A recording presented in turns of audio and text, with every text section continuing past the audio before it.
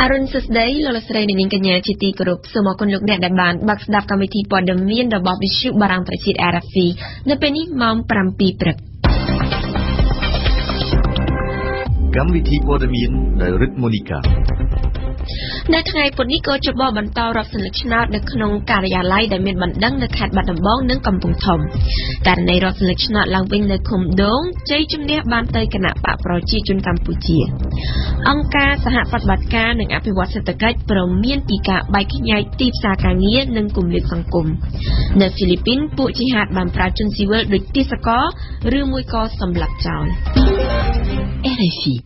ในประเทศไทยปนนี้คณะกรรมการที่ได้จำการบอชนาดนึ่งรอบสลักชนาหลังเว้นในการยาไล่จำนวนปรำบ้วนในขนมคมบังปรำสระบาวลแคดบัดน้ำบองจำนายในเปรซิลก็จะบอหนึ่งรอบสลักชนาดมวยการยาไล่ในคมคล้ายสระสันดันแคดกำปงทมจำนายอัลตพาวในคมดงเว้นในที่บำพัดเตยอาสนะเมคมในขนมคมดงได้มีนปรุงประตูจอบหนึ่งประเทศเวียดนามนี้บานทะเลตะเลได้ระบคณะปะประชีจนกัมพูชีนี่แบบไอตามรัฐพาจงกรายหนึ่งบัดเพลยต่อว่าได้ประกาศหลักน้อยคณะกรรมการที่ได้จำการบอชนาดนี่ประเทศที่ดับใบขายมีถนาเอาไว้จีกากสมกอลปัญหาสลักชนาดได้เหมือนบานกากำปงตาบังก้อกาชิกบาจิคลั่งดอโกจบอหายบ้านถวยรัฐพาบอชนาดมินกาแปรปรุลว่าสำนับรีกาคือบรรทอปีเมียนกาเจอเจ้าคณีอย่างตั้งสอดใส่ก่อโรงเรียนดำนางคณะปะประเทศกัมพูชีในคณะปะสังครุจิตในกล่าวปีเมียนกาพิจารณาทลังทลายจากมัดจอดปีสมาชิกทั้งประมวลรูปในคณะกรรมการที่ได้จำการบอชนาดในตีบมพดตืออาสนะไม่คมในขนมคมดงสกรมีไฮแคทไฟเรียนบานทะเลตะเลได้ระบบคณะปะประเทศกัมพูชีเตอร์วันนี้บัตรการบัญชีปีลูกห้องปุถีแนะนำเพียงคณะกรรมการที่ได้จำการบอชนาดหากการถาโกจบอ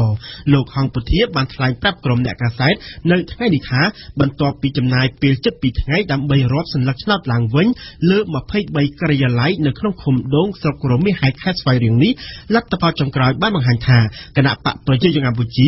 ตัวบ้านปีปอนปรามวยร้อยดอกปรามวยสำเร็จเลือกคณะปะสงครูจิตได้ตัวบ้านปีปอนปรามวยร้อยปรามวยสำเร็จรัฐบาลนี้มีในค่ะใจจำเนียยังประพัดประพายตามแต่ปีสำเร็จนี้คือตัวปีรัฐบาลในการรอบสัญลักษณ์ปฐมรัฐบาลปฐมได้บางหัน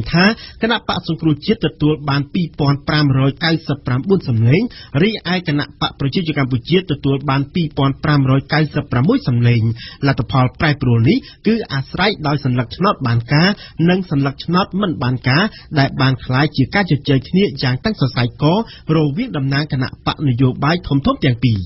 ในขนมการรอบสัญลักษณ์ปฐมคณะปะสงครูจิตบานชนะใบสำเร็จปัญไตคณะปะประเทศกัมพูชีมันสกจัดบานทัดดังต่อว่าแต่การคณะกรรมการแคดเรียบจำการบอชนาดเอารอบสัญลักษณ์หลังวิญคอยกล่าวปีการรอบสัญลักษณ์หลังวิญนู้รัฐพาลบานปลายปลุกโดยคณะปะประเทศกัมพูชีบานการประมุ่ยสำเร็จแต่วิญจะนากระดอยคณะปะสงครูจิตก็มันบานสกจัดจมพูรัฐพาลนี้ได้ก็บานทัดดังล้างโมโกโจโบดำใบส้มอ่อยเมียนการรอบสัญลักษณ์หลังวิญการปิดไทยตีดับปีมิถุนาจะนากระดอยบัตรตามการบัญชีปีโลกห้องปุถีนี่คือจินรัฐพาจงกร้อยหนังบัตรเลิศต่อว่าประเทศคณะปะสงครูจิตโลกรรมสขาบานทลายปรับเมคมใจสังกัดได้เติบจอบชนาวทำไมระบบคณะปะนิทาแต่เราเมียนกาปรงประหยัดจำพวกระบายกอระบบกูประกวดขณะได้การประกาศเฉพาะการมันตอนบันเทิงล้างในลอยการปีวันนี้บันเทิงล้างกราวปีเนี่ยความตรคณะปะประชังมันเนี่ยแต่บานจับล้วนแปะป้อนหนึ่งกาเจ้าหัตถเลขาจุมลูปอนสะพอนอริกาในขนมพิธีจุดสำนักสำนักจมูกหนึ่งเมคมใจสังกัดกรมปรักษาจอบฉนาวทำไมหนึ่งสกัดมาจุดในสระประสาทบากงแคดซิมเรียบในเทติดไม่มีทนนั้นนี้โลกรรมสขาบันอมปีวนิวอามีนการปรองประหยัดรอดไงรอในตีปีปลูกกูประกวดมาค้างเตี้ยเก๋เหมือนบบังจาวระบายกอนุตีโลกรรมสขาบันเลือกโจการในแคดบัดน้ำบ้องหมกบัญชีปรับเนี่ยความตรหนึ่งสมาชิกกรมปรักษาคมสังกัดแต่งอ้อหนึ่งเนี่ยจูร่วมในขนมเวทีการนุโจการในนิชิเมเรียนในขนมเปรได้เหมือนตอนมีการประกาศตัวสควอลสมาชิกกรมปรักษาคมสังกัดเจเพลกา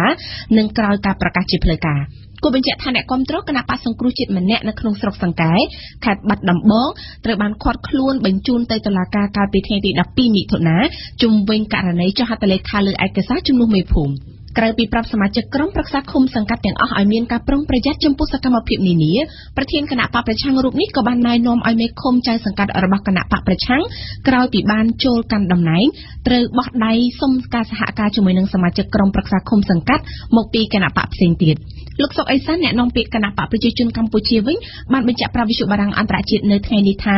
បើមេឃុំចៅសង្កាត់របស់គណៈបកប្រឆាំងថ្មីចង់សុំការសហការពីមេឃុំចាស់ដែលចាញ់ឆ្នោតគឺមិនងាយនោះទេពីព្រោះបារម្ភខ្លាចមានការចោទប្រកាន់ថាលោកដៃចូលនៅក្នុងកិច្ចការផ្ទៃក្នុងរបស់មេឃុំថ្មីប៉ុន្តែលោកសុកអេសានបញ្ជាក់ថាមេឃុំថ្មីរបស់គណៈបកប្រឆាំងអាចសួរនាំសុំយោបល់និងបទពិសោធន៍ពីមេឃុំចាស់របស់គណៈបកកាន់អំណាចបានសូមជម្រាបជូនថាក្រោយការបោះឆ្នោតជ្រើសរើសក្រុមប្រឹក្សាឃុំសង្កាត់កាលពីថ្ងៃទី4ខែមិថុនាគណៈបកនយោបាយ2គឺគណៈបកប្រជាជនកម្ពុជានិងគណៈបកសង្គ្រោះជាតិបានប្រកាសពីជ័យជំនះរៀងៗខ្លួនខណៈដែលកោជបកំពុងដោះស្រាយបណ្ដឹងហើយគ្រោងនឹងប្រកាសលទ្ធផលផ្លូវការនៅថ្ងៃទី25ខែមិថុនាបើផ្អែកតាមលទ្ធផលផ្លូវការការប្រកាសដោយបកទាំងពីរគឺគណៈបកប្រជាជនកម្ពុជាបានឈ្នះអាសនៈមេឃុំចៅសង្កាត់ចន្លោះពី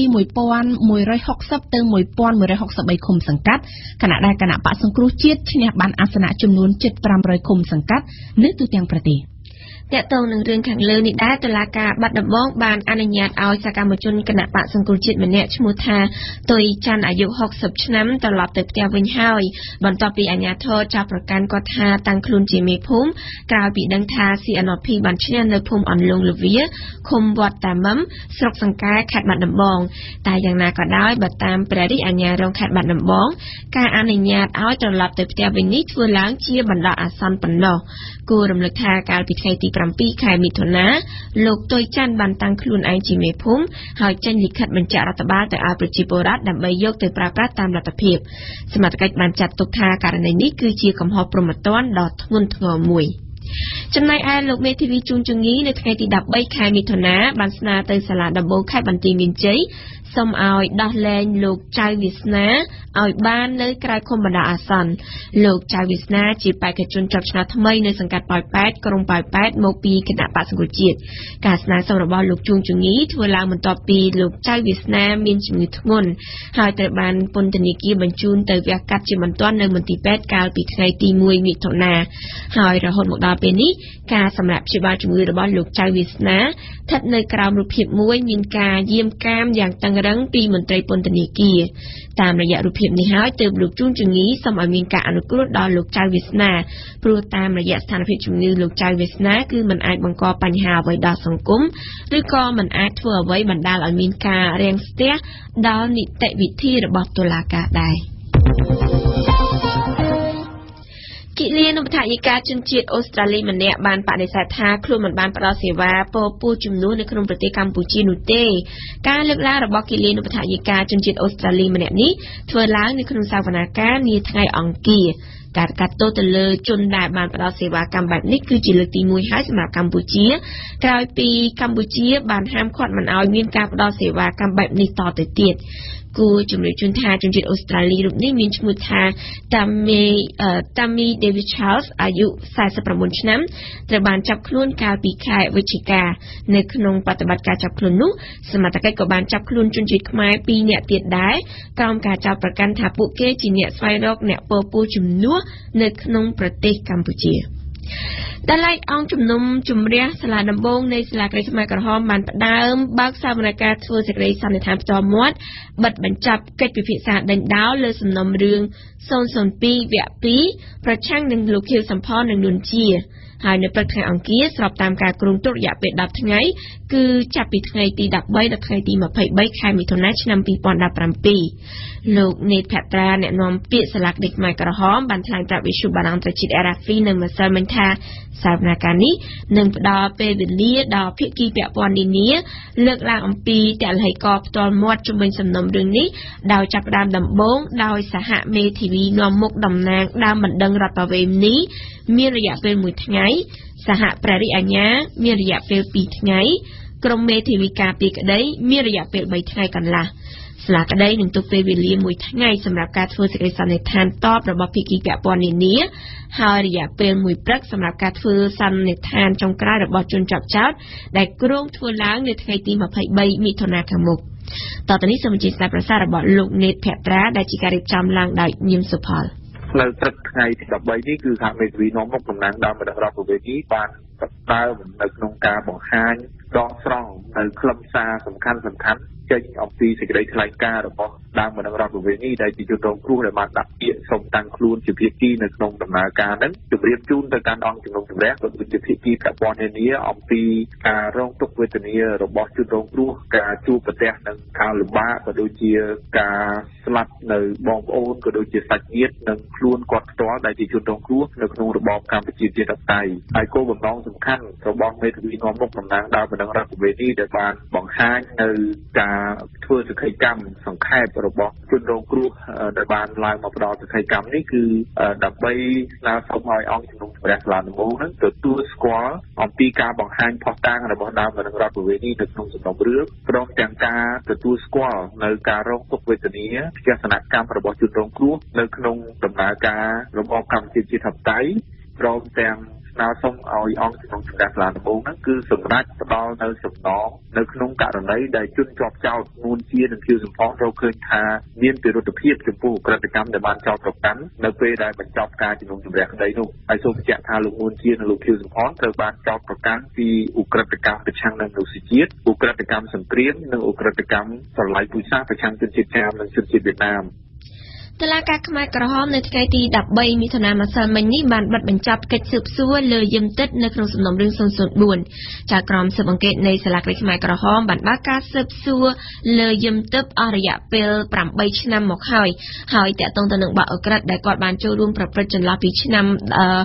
ថ្ងៃទី17មេសាឆ្នាំ1975ដល់ថ្ងៃទី6មករាឆ្នាំ1979សូមបញ្ជាក់ថាកន្លងមកតុលាការខ្មែរក្រហមបានបិទបញ្ចប់កិច្ចស៊ើបសួរសំណុំរឿង004នេះចំពោះអឹមចែមនៅដើមឆ្នាំ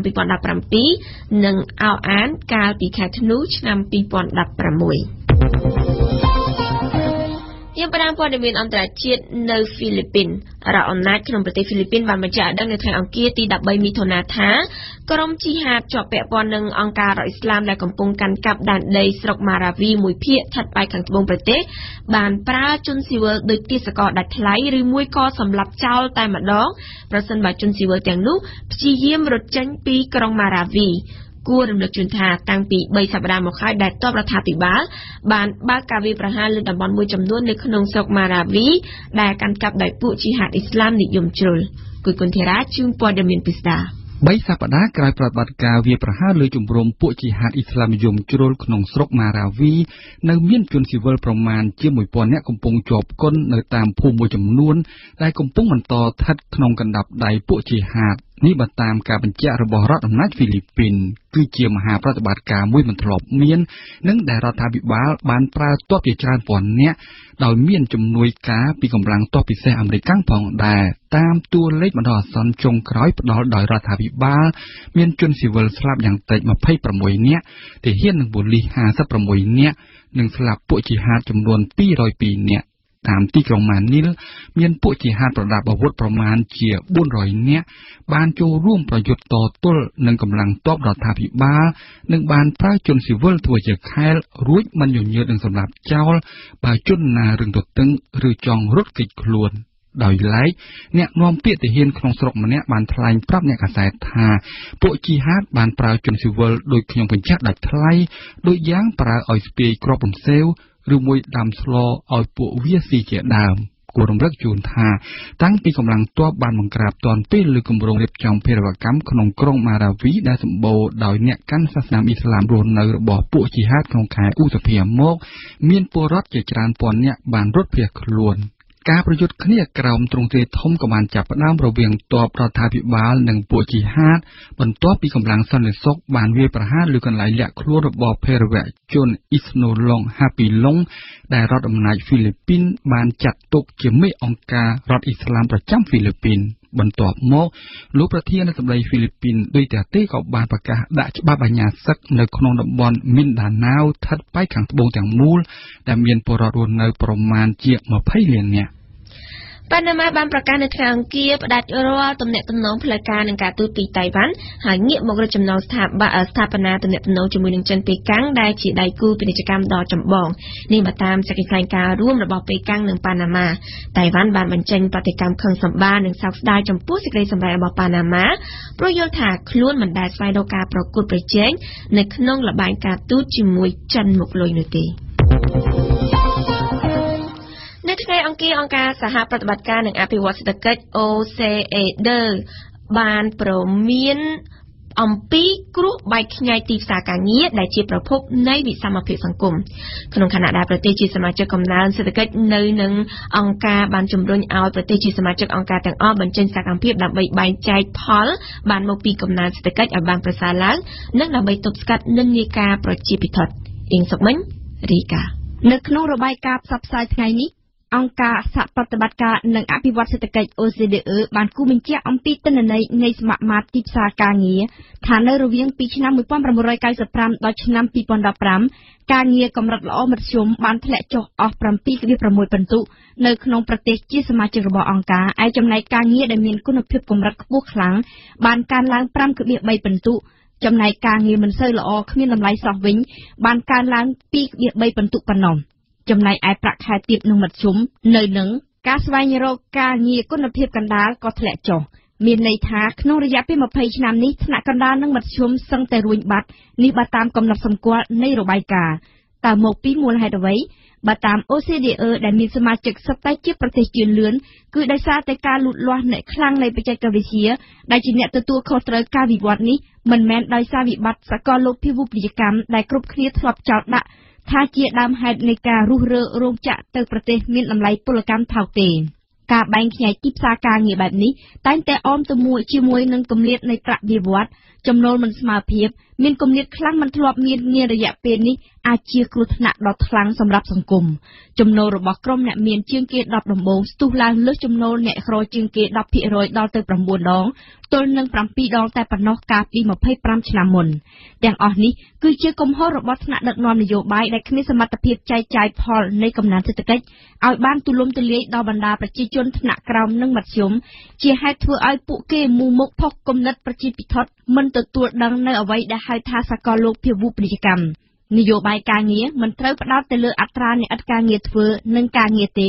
តែត្រូវគិតគូរផងដែរអំពីគុណភាពនៃការងារនោះដូចជាតម្លៃនិងប្រាក់ខែព្រមទាំងសន្តិសុខសមភាពរវាងស្ត្រីនិងបុរសភាពធន់នៃការងារនៅក្នុងការបត់បែនប្រឈមនឹងវិបត្តិឬក៏សម្របទៅតាមការវិវត្តនៃបច្ចេកវិទ្យា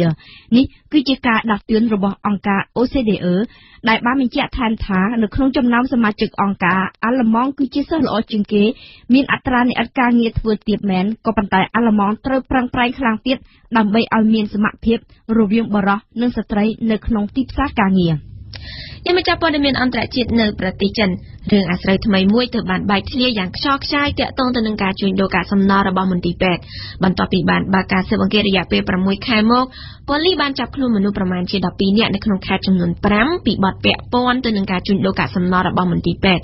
រឿងអាស្រូវមួយត្រូវបានទម្លាយឡើងដោយផ្ទះស្នាមដីចិនមួយឈ្មោះថា Outlook កន្លងមកក៏ធ្លាប់កើតមានរឿងអាស្រូវស្រដៀងគ្នានេះទាក់ទងទៅនឹងថ្នាំវ៉ាក់សាំងហួសកំណត់ប្រើប្រាស់ដែរ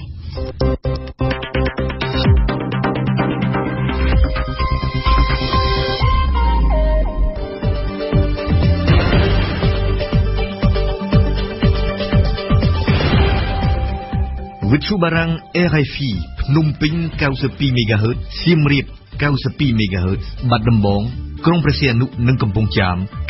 94.5 MHz លោកអ្នកស្ដាប់វិទ្យុបារាំងជាទីគោរពជាបន្តទៅទៀតនេះលោកអ្នកបានស្ដាប់ដំណងគឺជានីតិព្រឹត្តិការណ៍កម្ពុជាប្រចាំថ្ងៃវ៉ាន់សុគន្ធាសូមលើកឡើងអំពីការរាប់សន្លឹកឆ្នោតឡើងវិញនៅពេលនេះតើកោចបទទួលបានមេរៀនអ្វីខ្លះសម្រាប់ការបោះឆ្នោតជាតិឆ្នាំ2018បន្តមកគឺជានីតិទស្សនៈព្រឹត្តិការណ៍កម្ពុជាអមរជនាលើកឡើងអំពីជំនឿអរូបីនៅក្នុងសង្គមខ្មែរជាឱកាសអាជីវកម្មរបស់ជនទុច្ចរិតបន្តមកគឺជានីតិទស្សនៈព្រឹត្តិការណ៍ពិភពលោកមុំពិសីលើកឡើងថាទណ្ឌកម្មមិនបានផលដោយសារកូរ៉េខាងជើងរកស៊ីជាប្រព័ន្ធជាមួយនឹងក្រុមមនុស្សហ៊ុនទុច្ចរិតសំដៅជាមួយនឹងក្រុមហ៊ុនទុច្ចរិតហើយនៅទីទស្សនៈសារព័ត៌មាននៅថ្ងៃពុធនេះគឺជាការរៀបចំជូនដល់វាសំណប់ហើយចុងក្រោយគឺជានីតិបទយកការអឹមណាវិនសូមលើកឡើងអំពី ពលរដ្ឋចង់បានការងារសមរម្យនៅក្នុងស្រុកធ្វើមិនចង់ឲ្យកូនឲ្យប្អូនទៅធ្វើការនៅថៃនោះទេ ព្រឹត្តិការណ៍កម្ពុជាប្រចាំថ្ងៃ នៅព្រឹកនេះគណៈកម្មាធិការជាតិរៀបចំការបោះឆ្នោតនឹងរៀបចំឲ្យមានការរកសន្លឹកឆ្នោតឡើងវិញនៅតាមការិយាល័យចំនួន 9 នៅក្នុងឃុំបឹង 5 ខេត្តបាត់ដំបងបន្ទាប់ពីបញ្ចប់ការរកសន្លឹកឆ្នោតឡើងវិញនៅក្នុងឃុំដូងខេត្តស្វាយរៀងកាលពីម្សិលមិញឃុំដូងនេះមានលទ្ធផលចុងក្រោយគឺគណៈបកប្រជាជនកម្ពុជាឈ្នះគណៈបកសង្គ្រោះជាតិតែ 2 សម្លេងប៉ុណ្ណោះ ជាការកត់សម្គាល់បញ្ហាដែលបណ្ដាលឲ្យត្រូវរាប់សន្លឹកឆ្នោតឡើងវិញជាបន្តបន្ទាប់នេះភាគច្រើនគឺដោយសារតែការគូសនៅក្នុងប្រអប់គណៈបកលើសន្លឹកឆ្នោតមិនត្រឹមត្រូវដូច្នេះតាមរយៈនេះតើកោចបអាចទាញបានមេរៀនឬក៏ដកពិសោធន៍អ្វីខ្លះដើម្បីកុំឲ្យកើតមាននៅក្នុងការបោះឆ្នោតជាតិនៅឆ្នាំក្រោយយើងស្ដាប់បានស្គុនធា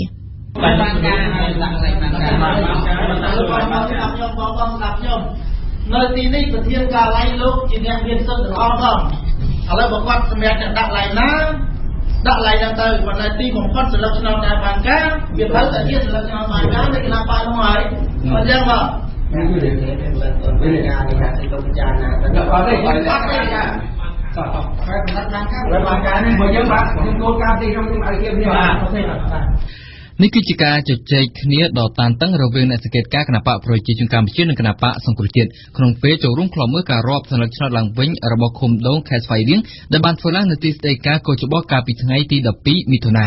ចំពោះបញ្ហាជជែកតវ៉ាគ្នានេះលោកសូចន្ទថាសាស្ត្រាចារ្យផ្នែកវិទ្យាសាស្ត្រនយោបាយដែលបានចូលរួមខ្លំមើលដោយផ្ទាល់នៅការរាប់សន្លឹកឆ្នោតឡើងវិញរបស់កោចបោះនេះបានបញ្ជាក់ដូចនេះថានៅលើស្លឹកឆ្នោតយើងឃើញមានការប្រើប្រាស់សញ្ញាការកូដសញ្ញាជាបរិបទនៅតាមមូលដ្ឋានគាត់មិនមានជំនាញក្នុងការគូសជាសញ្ញាដែលច្បាស់លាស់នោះទេក៏ប៉ុន្តែគាត់អាចប្រើប្រាស់វិធីគូសសញ្ញាដកសញ្ញាទៅអីផ្សេងៗនេះទៅឬក៏ជាការសរសេរជាលេខឬផ្សេងជាអក្សរជាដើមកន្លែងនេះហើយដែលធ្វើឲ្យមានការតវ៉ាឬការប្រកែកគ្នារវាងតំណាងគណៈបកនយោបាយនោះចំណុចនេះផងដែរដែលជាបញ្ហាប្រឈមមួយដែលធ្វើឲ្យស្លឹកឆ្នោតមិនបានការហ្នឹងជាចំនួនច្រើននៅគ្រប់ការិយាល័យមានន័យថាពលរដ្ឋមួយចំនួនក៏អាចសរសេរលេខធ្វើឲ្យខ្លាយទៅជាស្លឹកឆ្នោតដែលមិនបានការដែរហើយដែលធ្វើឲ្យបាត់បង់នៅសុពលភាពស្លឹកឆ្នោតនោះក្រៅពីនេះទៀតយើងឃើញមានសមាជិកកោចបោសមាជិកនៃក្រុមកោចបោមួយចំនួនដែលអាចជាសមត្ថភាពរបស់ពួកគាត់ដែលមិនអាចក្តាប់បានទាំងមូលអំពីសុពលភាពនៃស្លឹកឆ្នោតមានន័យថាពួកគាត់បំពេញការងារជាក្រុម5ក្រុមហ្នឹងហាក់ដូចជាមានការសម្រេចនឹងផ្សេងគ្នាទៅវិញដោយឡែកលោកហ៊ីងធីរិតសមាជិកកោចបោបានបង្ហាញឲ្យដឹងថាបើដឹងមកកោចបោ 90% គឺកើតឡើងពីបញ្ហាសន្លឹកឆ្នោតមិនបានការបើតាមលោកហ៊ីងធីរិតសន្លឹកឆ្នោតចាត់ទុកថាមិនបានការនោះគឺមកពីអ្នកបោះឆ្នោតមួយចំនួនមិនចេះគូសសញ្ញាគ្រីសហើយខ្លះគូសខុសកន្លែងកំណត់និងខ្លះទៀតធ្វើសញ្ញាផ្សេងៗដែលនាំឲ្យមានការតវ៉ាពីគណៈបកនយោបាយចំពោះលោកហ៊ីងធីរិតនេះហើយគឺជាមូលហេតុចម្បងនាំឲ្យមានការតវ៉ាឲ្យរាប់សន្លឹកឆ្នោតឡើងវិញហើយលទ្ធផលប្រែប្រួលទៅតាមការជាក់ស្ដែងចំណែកលោកមីនេះដែលជាអ្នកសិក្សាស្រាវជ្រាវដើម្បីការអភិវឌ្ឍសង្គមវិញក៏បានកត់សម្គាល់ឃើញដូចគ្នានេះដែរតើតើទៅនឹងរបៀបទូនេះខ្ញុំឃើញមានការច្រឡំប្រហោងច្រើនទាំងកោចបោទាំងគណៈបកប្រឆាំងនឹងក៏មិនសូវឃើញមានទៅការផ្សព្វផ្សាយនៅក្នុងរឿងការគូសនឹងដែរប៉ុន្តែបើគណៈបកប្រជាជនខ្ញុំឃើញមានពិសេសជាច្រើនប្រើនៅក្នុងរដូវឆ្កែព្រុសនៅពេលយប់អីដែលគេចុះទៅតាមផ្ទះហ្នឹងអានោះតាមការសង្កេតរបស់ខ្ញុំនៅក្នុងភូមិតាជាយ៉ាងទៅជាក្នុងបោះឆ្នោតនេះក៏មានដែររដូវឆ្កែព្រុសនោះគឺគេមានយកអត្តតាហ្នឹងទៅបង្រៀនអំពីរបៀបគូសតែគូសនោះមិនមែនចេតនាមិនចង់ឲ្យចេះរបៀបគូសទេគឺថាគេក្នុងនោះគឺចេតនាគូសឲ្យចំកន្លែងយ៉ាងណាតែក្នុងនោះគឺបានប្រាប់ថាតែរបៀបធីករបៀបគូសគ្រីសនោះគឺគ្រីសយ៉ាងម៉េចគេប្រាប់ណាខ្ញុំគិតថានេះជាមេរៀនមួយសំខាន់ណាស់សម្រាប់ឲ្យទាំងកោជបទាំងគណៈបកនយោបាយនឹងត្រូវគិតអំពីការចល័តប្រហោងមួយហ្នឹងបើខ្ញុំទទួលស្គាល់ថាអត់សូវបានទៅយល់អ្នកស្រុកឲ្យស្គាល់អំពីរបៀបគូសទេគឺគាត់ទៅថាឲ្យអ្នកស្រុកស្គាល់ផ្លាកខ្លួនឯងផ្លាករបស់ logo របស់គណៈបកនឹងស្អីនៅត្រង់ណាក៏ទេប៉ុន្តែដល់ពេលអាការគូសនោះវាជាមិនសូវបាននិយាយឲ្យបានលម្អិតល្អអង្គទេបាទលោកសំគុណធីមីនាយកប្រតិបត្តិអង្គការ Netflix និងជាអ្នកនាំពាក្យបន្ទប់ស្ថានភាពនៃការបោះឆ្នោតនៅកម្ពុជាវិញក៏យល់ឃើញបែបនេះដែរតែបានបញ្ជាក់ថាវាគ្រាន់តែជាហេតុផលមួយប៉ុណ្ណោះចំណែកហេតុផលទី2របស់លោកសំគុណធីមីវិញគឺខ មន្ត្រីនឹងមន្ត្រីការិយាល័យរដ្ឋស្លឹកឆ្នោតគាត់អត់បានពិនិត្យមើលឲ្យច្បាស់ថាស្លឹកឆ្នោតណាអាចគាត់សម្គាល់ថាគេគូឲ្យគណៈបកណាបានដល់ចឹងហើយស្លឹកឆ្នោតអត់បានការច្រើនណាគាត់អត់សូវយល់ពីនីតិវិធីផងដែរទេមន្ត្រីនឹងបាទនឹងហើយដល់ស្លឹកឆ្នោតអត់បានការ involvement ពីច្រើនហើយគណៈបកក៏ធម្មតាគណៈបកដែលទទួលបានសម្លេងនៃប្រកាសគ្នាគេអាចសង្ស័យថាស្លឹកឆ្នោតអត់បានការច្រើនគេសុំឲ្យរាប់ឡើងវិញណាបាទតាមបន្ទុកខាងការយើងវិញតម្លៃ 1.8%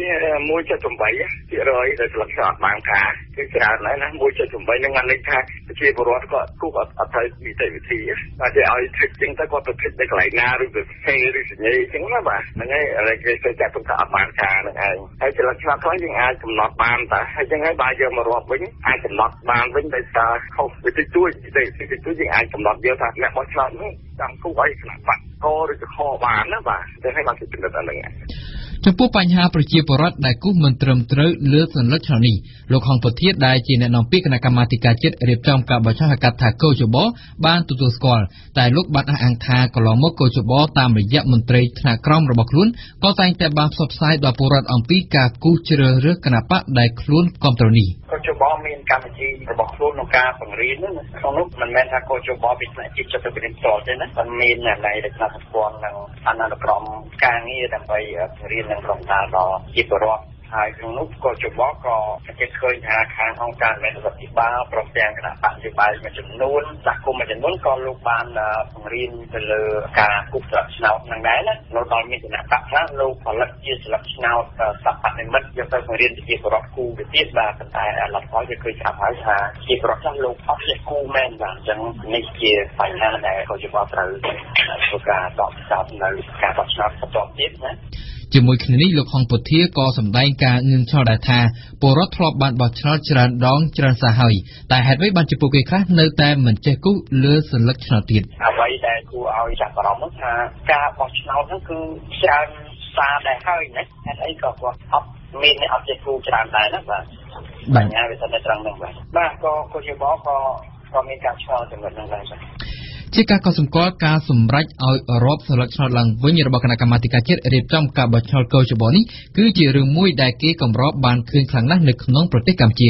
ដូច្នេះសម្រាប់លោកសំគុណធីមីវាគឺជាមេរៀនមួយសម្រាប់កោជបដើម្បីសិក្សាទុកជាបទពិសោធន៍សម្រាប់រៀបចំការបោះឆ្នោតថ្នាក់ជាតិឆ្នាំ2018ជាមេរៀនមួយហើយទីផ្សេងតើទៅនឹងអ្នកបោះឆ្នោតហើយនឹងមន្ត្រីការិយាល័យបោះឆ្នោតរាប់ស្លឹកឆ្នោតហ្នឹងបាទបែបនេះសំខាន់ជាងគេព្រោះអ្នកបោះឆ្នោតគាត់អ្នកគូសស្លឹកឆ្នោតហើយមន្ត្រីអ្នកកំណត់ថាបានការឬមិនបានការអីហ្នឹងមន្ត្រីរាប់ស្លឹកឆ្នោតការអប់រំតាមរយៈ poster អីក៏បានយើងបាត់អីដែរបាទរូបស្លឹកឆ្នោតចឹងទៅគំរូមួយទៅហើយយើងធ្វើវាភ្លេចណាហើយជាពលរដ្ឋមើលបាទចឹងហើយមន្ត្រីការិយាល័យបោះឆ្នោតគឺចឹងដែរទៅបណ្ដុំច្បាស់លាស់កុំឲ្យគេតែកំណត់ថានឹងអត់បានការវាច្រើនហ្នឹងបាទខុសទេទី1ក៏គាត់ណាអានឹងអត់បានការទេដល់ហើយមកយកសាររើវិញដល់លើគេកំណត់ថាយកជាការវិញគេកើនស្លឹកឆ្នោតវិញណាដល់លើគេមានប្រែប្រួលទាំងហើយមកពីការកំណត់របស់មន្ត្រីអ្នកក្រមនឹងនៅមានកំណត់សម្រាប់លោកសូចន្ទថាវិញបញ្ហានេះដែលនាំឲ្យត្រូវរាប់ស្លឹកឆ្នោតឡើងវិញនៅពេលនេះវាបានផ្ដល់មេរៀនចំនួន3ចំណុចដល់កោជបទី1ការកំណត់នៅសញ្ញាដែលដាក់ដែលគូនៅលើស្លឹកឆ្នោតហ្នឹងគួរតែត្រូវបានបង្ហាញឬក៏ធ្វើការផ្សព្វផ្សាយពីសាធារណៈឲ្យធ្វើយ៉ាងណាឲ្យពលរដ្ឋហ្នឹងគាត់យល់ច្បាស់ទាំងអស់គ្នាអំពីគោលសញ្ញាបែបណាដែលបានការពួកកន្លងមកយើងឃើញថាការផ្សព្វផ្សាយរបស់កោជបហាក់ដូចជានៅមានកម្រិតនៅឡើយទៅគឺបានផ្សព្វផ្សាយរបស់រដ្ឋទាំងរដ្ឋទាំងឯកជននោះចំណុចទី2ទាក់ទងទៅនឹងសមត្ថភាពរបស់មន្ត្រីកោជបតាមពីថ្នាក់មូលដ្ឋានដល់ថ្នាក់ជាតិយើងឃើញសមត្ថភាពនៅមានកម្រិតសម្រាប់មន្ត្រីកោជបហើយចាក់ព័ន្ធនឹងសមត្ថភាពនឹងដែរដែលធ្វើឲ្យពួកគាត់ពិបាកក្នុងការសម្រេចការតបធ្វើភាពឲ្យស្លឹកឆ្នោតណាមួយនោះចំណុចទី3ដែលកោជបគួរតែធ្វើការរៀនសូត្រតែគឺដើម្បីឲ្យកោជបមានទំនុកចិត្តកាន់តែខ្លាំងពីជាពលរដ្ឋហើយនឹងសាធារណមតិទូទៅធ្វើយ៉ាងណាកោជបទៅឯករាជ្យទៅឈរនៅលើគោលការណ៍មកភាពគ្នាឯករាជ្យអានោះហើយបានជាតម្លៃនៃកោជបដែលទទួលស្គាល់ដោយសាធារណមតិទូទៅទាំងជាតិនិងអន្តរជាតិបានបាទលោកហងពធា អ្វីដែលជាចំណុចវិជ្ជមានយើងនឹងរក្សាហើយនឹងសម្លាយឲ្យមានកម្រិតខ្ពស់ប៉ុន្តែអ្វីដែលចំណុចអវិជ្ជមានក៏ជាបងនឹងព្យាយាមធ្វើការកែលម្អឧទាហរណ៍ថាការបង្រៀនគូស្លឹកឆ្នោតណាបាទឥឡូវក៏ជាបងមិនទាន់បានមូលមតិគ្នាថាតើត្រូវបង្រៀនយ៉ាងណានោះទេណាខ្លះក៏មានយោបល់ថាគួរធ្វើជាវិទ្យាដើម្បីបោះផលិតស្លឹកឆ្នោតវិញអញ្ចឹងណាបាទតែយ៉ាងណាក៏ដោយថានេះគ្រាន់តែជាការជជែកគ្នាក្រៅផ្លូវការណាព្រោះក៏ជាបងមិនទាន់ជជែកដល់នីតិវិធីនៃការបោះឆ្នោតសម្រាប់ឆ្នាំ2018នៅឡើយទេយើងកំពុងតែមកមានញឹកដោះស្រាយនៅការស្ដឹងផ្ដល់ទាំងឡាយដែលទទួលបាន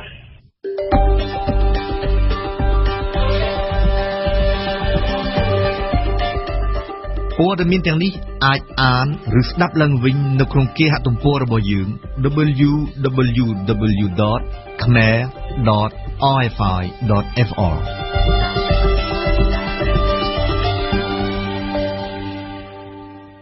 កម្មវិធីនេះសហការឧបត្ថម្ភដោយ Camp Probiotic ជាផលិតផលធម្មជាតិ 100% មានប្រសិទ្ធភាពខ្ពស់ដល់សុខភាពដូចជាជួយសម្រួលដល់ការរំលាយអាហារបំបាត់ stress ធ្វើឲ្យពិសាបែកបានសម្រានលក់ស្រួលនិងបំបាត់ការឈឺសន្លាក់ Camp Probiotic ជាផលិតផល PPM និង Conferel ដែលចែកចាយដោយក្រុមហ៊ុន DKSH សាកលវិទ្យាល័យឯកទេសនៅកម្ពុជា CUS សិក្សាដើម្បីគុណភាពសិក្សាដើម្បីសមត្ថភាពវិជ្ជាជីវៈសិក្សានៅ CUS Sinvenju ជាក្រុមហ៊ុនផលិតកាហ្វេធម្មជាតិតែមួយគត់គាំទ្រដោយភ្ញៀវជាតិនិងអន្តរជាតិគ្រឹះស្ថានមីក្រូហិរញ្ញវត្ថុ LOLC ដើម្បីគំនិតរីកចម្រើនសាលារៀនអន្តរជាតិអាមេរិកកាំង AIS ជាសាលាចំណេះទូទៅខ្មែរដែលផ្ដោតទៅលើគុណភាពវិន័យនិងសេវាកម្ម AIS សូមលើកទឹកចិត្តរាល់ការអធ្យាស្រ័យទាំងឡាយនៅក្នុងសង្គមទេសនាព្រឹត្តិការណ៍កម្ពុជា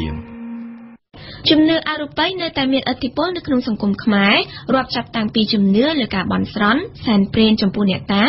រហូតដល់អរុគអរិយទេពអ្នកតានានានេះគឺជាទំនៀមទម្លាប់ដែលដូនតាខ្មែរបន្សល់ទុកតាំងពីយូរណាស់មកហើយជំនឿអរូបីមែនទែនទៅគឺជាសិទ្ធិសេរីភាពផ្នែកសាសនារបស់ពលរដ្ឋប៉ុន្តែពលរដ្ឋគួរតែប្រើប្រាស់សិទ្ធិនេះដោយប្រុងប្រយ័ត្នជាទីបំផុតត្រូវប្រយ័ត្នព្រោះជំនឿអរូបីគឺជាឱកាសអាជីវកម្មរបស់ជនទុច្ចរិតប្រសិនបើពលរដ្ឋមិនបានគិតពិចារណាឲ្យបានវែងឆ្ងាយមុននឹងដាក់ចិត្តជឿទេនោះយើងស្ដាប់បទវិភាគរបស់អមរជនាជំនឿអរូបីមានវត្តមាននៅលើទឹកដីកម្ពុជាតាំងពីយូរលង់ណាស់មកហើយពលគឺយូរជាងការចូលមកដល់នៃព្រហ្មញ្ញសាសនានិងព្រះពុទ្ធសាសនាទៅទៀតជនជាតិខ្មែរដើមមានជំនឿលើកម្លាំងក្រៅធម្មជាតិនិងកម្លាំងក្រៅខ្លួនដែលជាទូទៅគោរពបូជាវត្ថុអរូបដូចជាអាទិទេពទេវតាអរុគអរិយនិងអ្នកតានានាអស់រយៈពេលរាប់រយឆ្នាំកន្លងទៅនេះជំនឿអរូបីនៅក្នុងសង្គមខ្មែរមិនធ្លាប់ឃ្លាតចាកទៅណាទេពលរដ្ឋខ្មែរជាពិសេសអ្នកនៅតាមជនបទនៅតែមានជំនឿលើរឿងអរូបីដដែលសត្វជ្រូកជើង5សត្វគោក្បាល2និងភាពមិនប្រក្រតីខុសធម្មជាតិផ្សេងៗអាចធ្វើឲ្យមនុស្សម្នាផ្អើលអុជទៀនធូបគោរពបូជាយ៉ាងភ្លុកទឹកភ្លុកដីករណីខ្លះថែមទាំងត្រូវបានយកទៅចុះនៅលើទំព័រសារព័ត៌មានទៀតផងសម្រាប់អ្នកដែលមានជំនឿលើរឿងអរូបីករណីចម្លែកអស់ទាំងនេះកើតឡើងដោយសារតែមានបារមីស័ក្តិសិទ្ធិខ្លាំងពូកែចូលសន្ធិដ្ឋហើយការអុជទៀនធូបគោរពបូជានានានឹងនាំមកនូវលាភសំណាងដល់ពួកគេនេះជារឿងមួយក្រៅតែពីជំនឿលើភាពមិនប្រក្រតីនៃធម្មជាតិគេសង្កេតឃើញថាពលរដ្ឋខ្មែរថែមទាំងមានជំនឿលើអាគមអរូបីនិងសិលសាស្ត្រវិទ្យាការផ្សេងៗទៀតផងជំនឿនេះស្ដែងឲ្យឃើញតាមរយៈការទៅរកគ្រូទាយឬគ្រូអាគមអ៊ំអាមផ្សេងខ្លះដើម្បីទៅផ្សងជោគសំណាងក្នុងការងារមុខរបររបស់ខ្លួនខ្លះដើម្បីរំដោះគ្រោះអាក្រក់ហើយខ្លះទៀតគឺដើម្បីភាពសមបំណងក្នុងរឿងស្នេហាជាដើមជាការកត់សម្គាល់ជំនឿលើរឿងអរូបីបារមីស័ក្តិសិទ្ធិអស់ទាំងនេះមិនមែនមានតែនៅក្នុងចំណោមពលរដ្ឋនៅតាមជនបទដែលមានចំណេះដឹងទាបខ្វះទីពឹងពំនាក់ផ្លូវចិត្តនិងផ្លូវកាយនោះទេពលរដ្ឋខ្មែរខ្លះដែលជាអ្នកមានទ្រព្យធនជាពិសេសអ្នកដែលប្រកបមុខរបររកស៊ីអ្នកនយោបាយនិងមន្ត្រីអ្នកមុខអ្នកការដែលមានតំណែងខ្ពស់មួយចំនួនក៏ជឿលើរឿងទាំងនេះដែរជំនឿអរូបីមែនទែនទៅគឺជាសិទ្ធិសេរីភាពផ្នែកសាសនារបស់ពលរដ្ឋការជឿជាក់ទៅលើអរុគអរិយអ្នកតាឬដាក់ចិត្តដាក់ថ្លើមជឿទៅលើគ្រូបាអាចារ្យណាមួយគឺជាជំនឿដូចគ្នានឹងការបូជាចំពោះព្រះព្រហ្មព្រះសិវៈនិងព្រះវិស្ណុនៅ ក្នុងព្រហ្មញ្ញសាសនាឬការគោរពបូជាព្រះពុទ្ធសាសនាដូច្នោះដែរការមិនជឿលើសាសនាឬលទ្ធិណាមួយសោះក៏ជាសិទ្ធិនិងជាជំនឿមួយប្រភេទដែរប៉ុន្តែបើទោះបីវាជាសិទ្ធិសេរីភាពរៀងៗខ្លួនក៏ដោយក៏ពលរដ្ឋម្នាក់គួរតែប្រើប្រាស់សិទ្ធិនេះដោយប្រុងប្រយ័ត្នជាទីបំផុតត្រូវប្រយ័ត្នដោយចំពោះជំនឿអរូបីតែម្ដងព្រោះខុសពីសាសនាផ្សេងៗជំនឿអរូបីជាទូទៅត្រូវបានផ្ទេរពីជំនាន់មួយទៅជំនាន់មួយទៀតតាមរយៈបុគ្គលតែប៉ុណ្ណោះដោយមិនមានក្បួនខ្នាតច្បាស់លាស់ដើម្បីវាស់ស្ទង់ពីភាពត្រឹមត្រូវនៃការអនុវត្តឡើយភាពមិនច្បាស់លាស់និងជំនឿងប់ងល់របស់ពលរដ្ឋផ្ដល់ឱកាសយ៉ាងខ្លាំងដល់ការធ្វើអាជីវកម្មបោកបញ្ឆោតរបស់ជនទុច្ចរិតនៅក្នុងសង្គមខ្មែរគេធ្លាប់ឃើញមានឧទាហរណ៍ជាច្រើនមកហើយជុំវិញករណីជនទុច្ចរិតដែលឆ្លៀតឱកាសយកជំនឿអរូបីរបស់ពលរដ្ឋទៅធ្វើអាជីវកម្មស្វែងរកផលប្រយោជន៍បំពេញកិលេសផ្ទាល់ខ្លួនជាក់ស្ដែងដូចជាករណីអតីតចៅអធិការវត្តស្រះចកនេតខៃដែលបានលួចថតរូបអាភាសរបស់ស្ត្រីមិនតិចជាង600នាក់ឡើយនៅពេលពួកគេទៅស្រោចទឹកមន្តនៅវត្តស្រះចកនិងករណីបុរសឈ្មោះធានវុធីដែលតាំងខ្លួនជាព្រះសិអាមេត្រីស្លៀកសពាក់សនៅវត្តទួលព្រះរាជាហើយបង្គាប់ឲ្យព្រះសង្ឃថ្វាយបង្គំខ្លួនឯងជាដើមបើទោះបីជាករណីទាំងពីរខាងដើមត្រូវបានសមត្ថកិច្ចបើកកកាយនិងកាត់ទោសរួចហើយក្តីក៏ប៉ុន្តែទង្វើបោកប្រាស់បោកបញ្ឆោតដោយឈរលើជំនឿអរូបីរបៀបនេះនៅតែមានជាប់ជានិច្ចនៅក្នុងសង្គមខ្មែរដែលគេពិបាកនឹងលុបបំបាត់ណាស់ពិបាកព្រោះតែពលរដ្ឋខ្មែរនៅតែមានជំនឿលើរឿងអរូបីទាំងនោះដែលជាលទ្ធផលគឺគ្មានអ្វីក្រៅតែពីការខាត់បង់ពេលវេលានិងប្រាក់កាសនោះឡើយសរុបមកវិញបើទោះបីជាជំនឿគឺជាសិទ្ធិរបស់ពលរដ្ឋម្នាក់ៗក៏ដោយក៏ពលរដ្ឋគួរតែត្រេះរិះពិចារណាឲ្យបានវែងឆ្ងាយមុននឹងដាក់ចិត្តជឿទៅលើអ្វីមួយឬក៏បុគ្គលណាម្នាក់ការជឿជាក់ទៅលើជំនឿមិនសមហេតុផលគ្មានឫសគ្មានគល់និងគ្មានមូលដ្ឋានរឹងមាំគ្មាននាំប្រយោជន៍អ្វីដល់ខ្លួនឡើយក្រៅតែពីការខាត់បង់ពេលវេលានិងប្រាក់កាសហើយពេលខ្លះវិនាសខូចខាតដល់ខ្លួនឯងនិងគ្រួសារថែមទៀតផងទេសនាព្រឹត្តិការណ៍ពិភពលោកអង្គការក្រុមអ្នកពិចារណាឯករាជ្យមួយដែលមានឈ្មោះថា C4S បានចេញរបាយការណ៍ស្រាវជ្រាវមួយស្ដីអំពីប្រសិទ្ធភាពសឹងតែគ្មានសោះនៃទណ្ឌកម្មសេដ្ឋកិច្ចដែលសហគមន៍អន្តរជាតិបានដាក់ទៅលើកូរ៉េខាងជើងដើម្បីឲ្យប្រទេសនេះបោះបង់ចោលកម្មវិធីផលិតអាវុធនុយក្លេអ៊ែរយោងតាមរបាយការណ៍នេះកូរ៉េខាងជើងបានប្រើប្រាស់ប្រព័ន្ធហិរញ្ញវត្ថុអន្តរជាតិដ៏សែនស្មុគស្មាញចាក់ស្រេះដើម្បីបង្កើតជាបណ្ដាញនិងបង្កើតក្រុមហ៊ុនខ្មោចជាច្រើន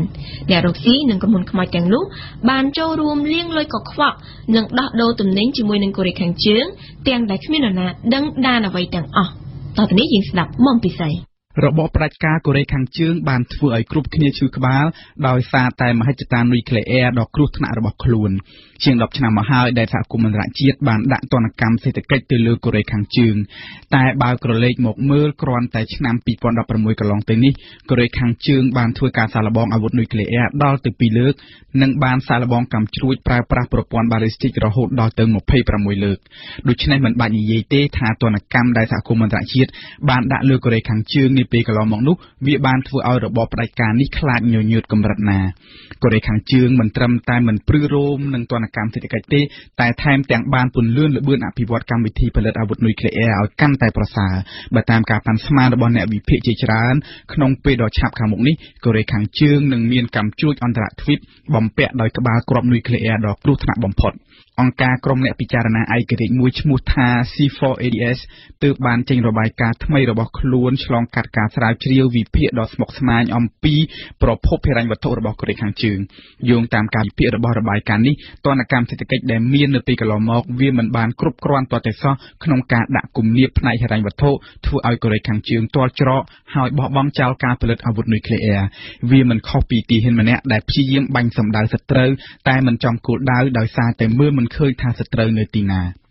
ជាការពិតរបបផ្ដាច់ការគីមចុងអ៊ុនមិនអាចមានលទ្ធភាពទាំងសម្ភារៈទាំងថវិកាចំណាយក្នុងការផលិតអាវុធនុយក្លេអ៊ែរទេបើសិនជាគ្មានលំហូរទឹកប្រាក់ទៅពីខាងក្រៅគឺប្រភពហិរញ្ញវត្ថុនេះហើយដែលជាបញ្ហាចោទព្រោះមកត្រឹមពេលនេះគេមិនអាចដឹងថាវាមានប្រភពមកពីណាខ្លះទេគេគ្រាន់តែដឹងថាក្រុមហ៊ុនចិនមួយចំនួនបានខុបខិតរកស៊ីនាំចូលសម្ភារៈទៅលក់ឲ្យកូរ៉េខាងជើង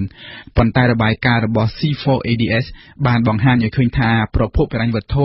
ឬប្រាក់ចំណូលរបស់កូរ៉េខាងជើង មិនមែនមានប្រភពតែមួយទេតែជាប្រព័ន្ធចាក់ស្រេះនៅក្នុងវិស័យហិរញ្ញវត្ថុអន្តរជាតិក្រុមហ៊ុនមួយចំនួនធំដែលមានប្រភពនៅចិនមានទាំងក្រុមហ៊ុនស្របច្បាប់និងក្រុមហ៊ុនដែលរកស៊ីខុសច្បាប់រត់ពន្ធគ្រឿងញៀនភ្លុកដំរីភ្លុករមាសជាដើមឡាក់យ៉ាងហោចណាស់មានក្រុមហ៊ុនចិនសរុបប្រមាណជា5233ក្រុមហ៊ុនដែលរកស៊ីដោយផ្ទាល់ជាមួយនឹងកូរ៉េខាងជើងក្រៅពីនេះក្រុមហ៊ុនកូរ៉េខាងជើងបានបង្កើតក្រុមហ៊ុនខ្មោចឬក្រុមហ៊ុនកញ្ចក់នៅក្រៅប្រទេសជាច្រើនដើម្បីធ្វើការលាក់បាំងបន្លំសកម្មភាពរកស៊ីពិតប្រាកដរបស់ពួកគេក្រុមហ៊ុនចិនដ៏ធំមួយត្រូវបានគេចាប់អារម្មណ៍ជាខ្លាំងជាងគេគឺក្រុមហ៊ុនតាងតុង Hongxiang Industry Development ដែលមានសាខាជាច្រើនជាផ្លូវការក្រុមហ៊ុននេះបាននាំចូលទំនិញជាច្រើនមុខទៅកាន់កូរ៉េខាងជើងរាប់ទាំងសម្ភារៈប្រើប្រាស់និងបរិក្ខារក៏ដូចជាវត្ថុធាតុដើមឧស្សាហកម្មធុនធ្ងន់យោងតាមប្រភពដែល C4ADS ទទួលបានក្រុមហ៊ុននេះបាននាំចូលទំនិញទៅកូរ៉េខាងជើងរវាងពីឆ្នាំ2011ដល់ឆ្នាំ2015គិតជាទឹកប្រាក់ប្រមាណជា$171លានហើយនាំទំនិញកូរ៉េខាងជើងចេញមកវិញក្នុងទឹកប្រាក់ប្រមាណជា$360លានបច្ចុប្បន្នក្រុមហ៊ុននេះត្រូវបានរដ្ឋាភិបាលអាមេរិកនិងកូរ៉េខាងត្បូងចាត់បញ្ចូលទៅក្នុងបញ្ជីខ្មៅបណ្ដាញក្រុមទុច្ចរិតជួញដូរអាវុធរបស់កូរ៉េខាងជើងមានសឹងតែពាសពេញអាស៊ីអាគ្នេយ៍ម៉ាឡេស៊ីមានបណ្ដាញចារកិច្ចសម្ងាត់របស់កូរ៉េខាងជើងដែលលួចរកស៊ីជាមួយនឹងក្រុមហ៊ុនទុច្ចរិតជាច្រើននាំអាវុធទៅលក់មនុស្សម្នាក់ឈ្មោះគីមសុងអ៊ីលជាអ្នកជំនួញមានរបររកស៊ីនៅហុងកុងនៅចិននិងរុស្ស៊ីត្រូវបានគេស្គាល់ថាជាមេខ្លោងដឹកជញ្ជូនអាវុធពីកូរ៉េខាងជើងឆ្លងកាត់តាមចិននិងអាស៊ីអាគ្នេយ៍យកទៅលក់នៅទ្វីបអាហ្វ្រិកជននេះមានកាន់លិខិតឆ្លងដែនកម្ពុជាយ៉ាងហោចណាស់ពីរច្បាប់ផ្សេងគ្នាការនាំចេញអាវុធគឺជាប្រភពថវិកាចម្បងរបស់កូរ៉េខាងជើងក្រុមហ៊ុនចិនមួយទៀតឈ្មោះ Jaesun គឺជាក្រុមហ៊ុនដឹកជញ្ជូនតាមសមុទ្រក៏មានជាប់ពាក់ព័ន្ធយ៉ាងស្អិតជាមួយនឹងរបបព្យុងយ៉ាងដែរនាវារបស់ក្រុមហ៊ុន Jaesun នេះត្រូវបានគេចាប់បានកាលពីខែសីហាឆ្នាំ2016នៅអេស៊ីបនាវានេះមានផ្ទុកគ្រាប់រ៉ុកែតចំនួន30000គ្រាប់ទម្ងន់សរុប132តោនហើយផលិតនៅកូរ៉េខាងជើងទាំងស្រុងចំណែកនាវាដែលគេប្រើប្រាស់ដឹកអាវុធនេះគឺមានចុះបញ្ជីពាក់ទង់ជាតិប្រទេសកម្ពុជានេះជាផ្នែកមួយបង្ហាញឲ្យឃើញពីភាពចាក់ស្រេះនៃបណ្ដាញទុច្ចរិតរបស់កូរ៉េខាងជើងដែលឆ្លងកាត់ប្រទេសនានាក្នុងតំបន់អាស៊ីអ្វីបើគេមិនអាចដឹងថាគ្រាប់បែកនិងគ្រាប់រ៉ុកែតទាំងនោះដឹកយកទៅលក់ឲ្យអ្នកណាក៏ប៉ុន្តែអ្នកជំនាញរបស់អង្គការសហប្រជាជាតិបានបញ្ជាក់យ៉ាងច្បាស់ថាគ្រាប់រ៉ុកែតផលិតនៅកូរ៉េខាងជើងត្រូវបានគេរកឃើញមានប្រើប្រាស់នៅសេរីនិងនៅលីបង់ក្រុមហ៊ុន Jaesun នេះមានម្ចាស់ឈ្មោះ Fan Mintian ជននេះជាអតីតទាហានជនជាតិកូរ៉េខាងជើងតែមានសញ្ជាតិចិនហើយត្រូវបានគេស្គាល់ថាបានដើរតួយ៉ាងសំខាន់ក្នុងការសម្រុះសម្រួលរៀបចំបង្កើតបណ្ដាញខុសច្បាប់ទាំងអស់នេះជនឈ្មោះ Fan Mintian ក៏ត្រូវបានគេស្គាល់ថាជាម្ចាស់ក្រុមហ៊ុនដឹកជញ្ជូនមួយទៀតឈ្មោះ Dalian Sea Glory Shipping ដែលនាវាក្រុមហ៊ុននេះហើយដែលត្រូវបានកងទ័ពជើងទឹកអាមេរិកតាមដានដឹងថាបានដឹកជញ្ជូនគ្រាប់មីស៊ីលទៅលក់ឲ្យភូមាក្រៅពីការដឹកជញ្ជូនអាវុធទៅលក់កូរ៉េខាងជើងក៏បានប្រើប្រាស់ប្រព័ន្ធហិរញ្ញវត្ថុដើម្បីលាងលុយកខ្វក់តាមរយៈការបោះទុនវិនិយោគផ្សេងៗនៅក្រៅប្រទេសភោជនីយដ្ឋានឬក្រុមហ៊ុនសេវាកម្មនានាត្រូវបានគេបង្កើតដើម្បីចាក់លុយកខ្វក់បញ្ចូលហើយកើបយកទៅវិញនូវប្រាក់ចំណេញជាក់ស្ដែងការបោះទុនវិនិយោគរបស់កូរ៉េខាងជើងដើម្បីកសាងសារមន្ទីរមួយនៅទីក្រុងសៀមរាបប្រទេសកម្ពុជាយើងត្រូវបានគេសង្ស័យថាគឺជាយុទ្ធសាស្ត្រមួយដើម្បីលាងលុយកខ្វក់និងកើបយកប្រាក់ចំណូលទៅព្យុងយ៉ាងវិញរបាយការណ៍របស់ C4ADS បានសន្និដ្ឋានថាទណ្ឌកម្មអន្តរជាតិដើម្បីបំបិទច្រកហិរញ្ញវត្ថុរបស់កូរ៉េខាងជើងត្រូវតែវាយឲ្យចំគោលដៅទៅលើបណ្ដាញខ្សែរយៈទុច្ចរិតទាំងអស់នេះការងារនេះនឹងមិនអាចសម្រេចបានទេបើសិនជាគ្មានការសហការពីប្រទេសនានាបើទោះបីបណ្ដាញទុច្ចរិតរបស់កូរ៉េខាងជើងមានភាពស្មុគស្មាញតែវាបានបង្ហាញនៅចំណុចខ្សោយមួយត្រង់ថាកូរ៉េខាងជើងរកស៊ីជាមួយក្រុមហ៊ុននិងមនុស្សដដែលក្រុមហ៊ុនដែលរកស៊ីដោយផ្ទាល់ជាមួយកូរ៉េខាងជើងមានប្រមាណតែជាង 5000 ក្រុមហ៊ុនប៉ុណ្ណោះដូច្នេះគ្មានរឿងអ្វីដែលថាសហគមន៍អន្តរជាតិមិនអាចចាត់ចែងជីករំលើងឬគោលបាននោះទេបើសិនជាយើងមានចេតនាធ្វើវាពិតប្រាកដទេសនាសារព័ត៌មានតែនៅថ្ងៃនេះសារព័ត៌មាននៅស្រុកខ្មែរចុះផ្សាយរឿងអ្វីខ្លះយើងស្ដាប់វាសំណប់ការខ្វែងគំនិតគ្នាលើការតែងតាំងអគ្គនាយកថ្មីនៃទូរទស្សន៍ជាតិកម្ពុជាតតកបានក្លាយជាប្រធានរឿងសំខាន់ដែលកាសែតខ្មែរមួយចំនួនបានចុះផ្សាយនៅថ្ងៃនេះផ្ដើមចេញពីកាសែត The Cambodia Daily កាសែតនេះបានដាក់ចំណងជើងរឿងនេះថាលោកហ៊ុនសែនស្ដីបន្ទោសរដ្ឋមន្ត្រីខ្លាំងៗពាក់ព័ន្ធការតែងតាំងអគ្គនាយកទូរទស្សន៍ជាតិកម្ពុជាបើតាម The Cambodia Daily កាលពីថ្ងៃម្សិលមិញនេះលោកនាយករដ្ឋមន្ត្រីហ៊ុនសែនបានស្ដីបន្ទោសលោកខៀវកញ្ញរិទ្ធរដ្ឋមន្ត្រីក្រសួងព័ត៌មានខ្លាំងៗចំពោះការចោទជាសំណួរជាសាធារណៈ ណៈអំពីការតែងតាំងរបស់លោកនៅអគ្គនាយកថ្មីនៃស្ថានីយ៍ទូរទស្សន៍រដ្ឋមួយនេះដោយលោកបានមានប្រសាសន៍ថាលោកមានសិទ្ធិគ្រប់យ៉ាងក្នុងការតែងតាំងមុខតំណែងនេះនិងបានស្ដីបន្ទោសលោកខៀវកញ្ញរិទ្ធដែលមិនបានលើកទូរស័ព្ទរបស់លោកបើតាមនៅ Cambodia Daily ការខ្វែងគំនិតគ្នាជាសាធារណៈនិងគួរឲ្យភ្ញាក់ផ្អើលរវាងមន្ត្រីជាន់ខ្ពស់គណៈបកកណ្ដាលអំណាចនេះបានចាប់ផ្ដើមកើតមានឡើងបន្ទាប់ពីព្រះមហាក្សត្រនរោត្តមសីហមុនីបានចេញព្រះរាជក្រឹត្យតែងតាំងលោកខំវុធីជាអគ្គនាយកនៃស្ថានីយ៍ទូរទស្សន៍ជាតិកម្ពុជាជំនួសតំណែងលោកកឹមគុណវត្តដែលនឹងត្រូវចូលនិវត្តន៍ចំណែកកាសែតភ្នំពេញប៉ុស្តិ៍ជាភាសាខ្មែរវិញបានចុះផ្សាយរឿងនេះដែរដោយបានចុះផ្សាយនៅក្នុងទំព័រទី3របស់ខ្លួនថាលោកហ៊ុនសែនប្រតិកម្មជំវិញការស្នើតែងតាំងមន្ត្រីភ្នំពេញប៉ុស្តិ៍បានចុះផ្សាយពីការចោទជាសំណួររបស់លោកនាយករដ្ឋមន្ត្រីហ៊ុនសែនថាតើនាយករដ្ឋមន្ត្រីមានសិទ្ធិបដិសេធសំណើរបស់រដ្ឋមន្ត្រីឬទេហើយនាយករដ្ឋមន្ត្រីមានសិទ្ធិជ្រើសរើសមន្ត្រីជំនួសមន្ត្រីដែលខ្លួនមិនឯកភាពឬទេតើនាយករដ្ឋមន្ត្រីមានការចាំបាច់អង្គុយរងចាំពិគ្រោះជាមួយរដ្ឋមន្ត្រីដែលហៅទូរស័ព្ទ5ដងមិនចូលឬទេចុងក្រោយលោកនាយករដ្ឋមន្ត្រីហ៊ុនសែនបានលើកឡើងដែរថាបើពុំមានសំណើពីនាយករដ្ឋមន្ត្រីព្រះមហាក្សត្រព្រះអង្គនឹងមិនឡាយប្រហោះហត្ថលេខាទេដោយបានលើកឡើងពីប្រតិកម្មរបស់លោកនាយករដ្ឋមន្ត្រីហ៊ុនសែនដែលគេកម្រនឹងឃើញនេះភ្នំពេញប៉ុស្តិ៍បានស្រង់សម្ដីអ្នកវិភាគលោកឆាំប៊ុនថេតដែលបានលើកឡើងថារឿងនេះទំនងបណ្ដាលមកពីបញ្ហាទំនាក់ទំនងគ្នាមិនបានតាមរយៈប្រព័ន្ធទូរស័ព្ទយ៉ាងណាក្តីអ្នកវិភាគរូបនេះបានប្រាប់ភ្នំពេញប៉ុស្តិ៍ថាការតែងតាំងនោះគឺมันមានភាពមិនប្រក្រតីណាមួយនោះទេហើយក៏អាចថានោះគឺបណ្ដាលមកពីលោករដ្ឋមន្ត្រីមិនទាន់ទទួលបានចំណាបដិសេធរបស់នាយករដ្ឋមន្ត្រីតែប៉ុណ្ណោះចំណែកកាសែតកម្ពុជាថ្មីក៏បានចុះផ្សាយពីរឿងនេះដោយបានត្រឹមដាក់ចំណងជើងតូចៗនៅផ្នែកខាងលើនៃទំព័រមុខថាសម្ដេចនាយករដ្ឋមន្ត្រីពន្យល់ការតែងតាំងអគ្គនាយកទូរទស្សន៍ជាតិកម្ពុជាថ្មីដោយមិនបាច់ឆ្លងយោបល់រដ្ឋមន្ត្រីក្រៅពីប្រធានរឿងនេះកាសែតខ្មែរដែលចេញផ្សាយនៅថ្ងៃនេះក៏បានចុះផ្សាយពីជនជាប់ចោទ3នាក់ត្រូវបានជំនុំជម្រះក្តីក្នុងករណីពពុះជំនួសនៅកម្ពុជាក្នុងនោះក៏មានស្ត្រីជនជាតិអូស្ត្រាលីម្នាក់ផងព្រមពេញប៉ុស្តិ៍បានដាក់រូបភាពស្ត្រីទាំង3នាក់នៅលើទំព័រមុខដោយយកដៃខ្ទប់មុខគេចពីកាមេរ៉ារបស់អ្នកកាសែតបើតាមព្រមពេញប៉ុស្តិ៍ជនជាប់ចោទនៅក្នុងសំណុំរឿងពពុះជំនួសដែលកម្ពុជាបានហាមឃាត់នោះមានឈ្មោះ Tammy Davichal គឺជាគ្រូពេទ្យជនជាតិអូស្ត្រាលីឈ្មោះពេញរិទ្ធីអាយុ28ឆ្នាំនិងស្ត្រីឈ្មោះសំរិទ្ធច័ន្ទចរិយាដែលមានអាយុ36ឆ្នាំដែលអ្នកទាំង3ត្រូវបានតុលាការក្រុងភ្នំពេញកាលពីថ្ងៃម្សិលមិញចោទប្រកាន់ពីបទល្មើសចំនួន2ទី1បទអន្តរាការរវាងអ្នកសុំកូននិងស្ត្រីពពុះតាមមាត្រា332ដែលអាចជាប់ពន្ធនាគាររយៈពេល1ខែទៅ6ខែនិងបទល្មើសទី2គឺបទសុំឲ្យផ្ដល់ឯកសារដោយទុច្ចរិតដែលអាចប្រឈមនឹងការជាប់ពន្ធនាគារពី6ខែទៅ2ឆ្នាំរឿងនេះក៏មានចុះផ្សាយនៅលើទំព័រមុខយ៉ាងប្រងព្រាតនៃកាសែតខ្មែរថាមនិងកាសែតធំមួយចំនួនទៀតនៅក្នុងប្រទេសកម្ពុជានាថ្ងៃនេះយើងមកមើលរឿងសំខាន់ទាក់ទងទៅនឹងលទ្ធផលបោះឆ្នោតក្រុមប្រឹក្សាឃុំសង្កាត់វិញភ្នំពេញប៉ុស្តិ៍បានដាក់ចំណងជើងធំនៅលើទំព័រមុខនៅថ្ងៃនេះថាឃុំដង CPP ឈ្នះ CNRP 2សំឡេងបន្ទាប់ពីកោជបរាប់សន្លឹកឆ្នោតឡើងវិញនេះគឺជារឿងសំខាន់មួយទៀតរបស់កាសែតភ្នំពេញប៉ុស្តិ៍ជាភាសាខ្មែរនៅថ្ងៃនេះបើតាមកាសែតពីភាសានេះថាក្រោយពីការរាប់សន្លឹកឆ្នោតឡើងវិញដ៏ចំណងចម្រាស់នៅក្នុងឃុំដងស្រុករមាសហៃខេត្តស្វាយរៀងគណៈកម្មាធិការជាតិរៀបចំការបោះឆ្នោតបានបង្ហាញលទ្ធផលថ្មីថាគណៈបកប្រជាកម្ពុជាបានឈ្នះគណៈបកសង្គ្រោះជាតិក្នុងសម្លេងប្រផិតប្រផោយគឺត្រឹមតែ2សម្លេងគឺ2611ទល់នឹង2609បើតាមកាសែតថាការចេញសេចក្តីសម្រេចពីម្សិលមិញមិនបានជូនដំណឹងដល់គណៈបក្សសង្គ្រោះជាតិដែលជាភាគីដើមបណ្ដឹងនោះទេបើតាមភ្នំពេញប៉ុស្តិ៍មានសន្លឹកឆ្នោតមិនបានការដល់ទៅ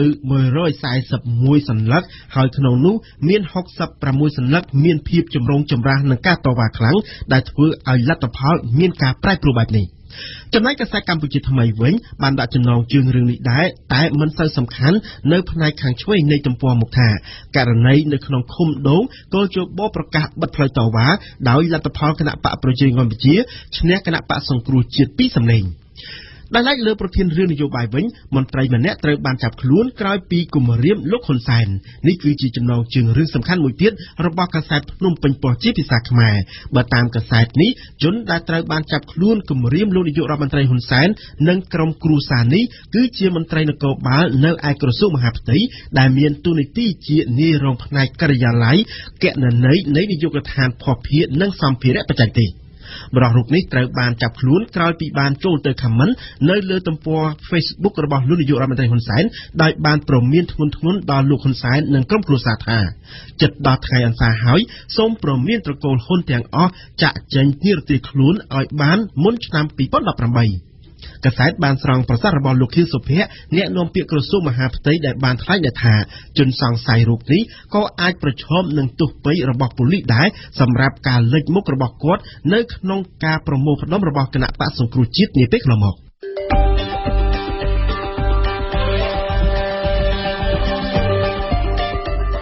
ព័ត៌មានទាំងនេះអាចអានឬស្ដាប់ឡើងវិញនៅក្នុងគេហទំព័ររបស់យើង www.khmer.rfi.fr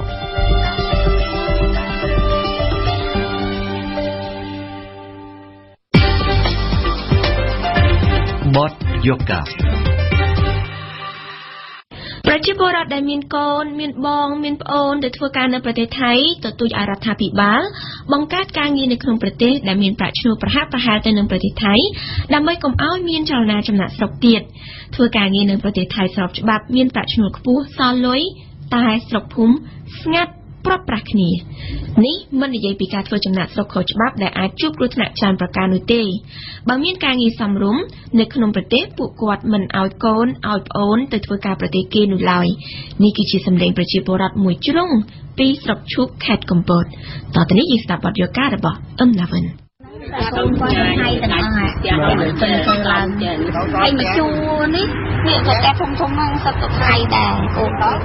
មនុស្សចាស់ៗនៅក្នុងឃុំនរាយស្រុកឈូកខេត្តកំពតកំពុងជជែកគ្នាពីកូនចៅដែលកំពុងធ្វើចំណាក់ស្រុកទៅធ្វើការនៅប្រទេសថៃឃុំនេះជាមូលដ្ឋានមួយដែលមានប្រជាពលរដ្ឋពេញកម្លាំងមានទម្លាប់ទៅធ្វើការនៅស្រុកគេធ្វើចំណាក់ស្រុក